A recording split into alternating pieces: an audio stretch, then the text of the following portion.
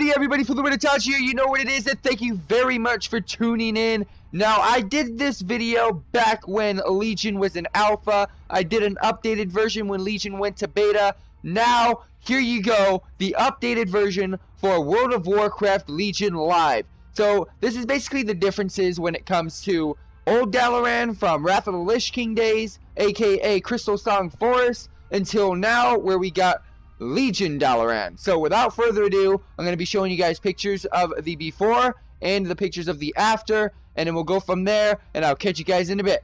See ya.